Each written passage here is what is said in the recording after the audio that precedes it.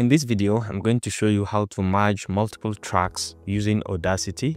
Very easy. Assuming I have these multiple tracks, this one, I have them, very many tracks, and I can just drag and drop them in Audacity. There are different tracks, you can see them, you can see the arrangement. So the first thing you need to do is to come over to select over here. You can click on all, which is going to select the entire tracks.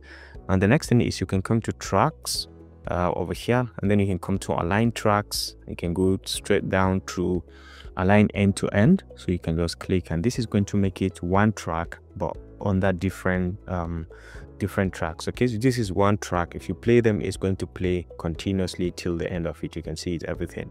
Now, if you want to align everything into a single track, all you need to do again is to come back to select and say all, and then you can go back to tracks, you can come to mix, and then you can see mix and render.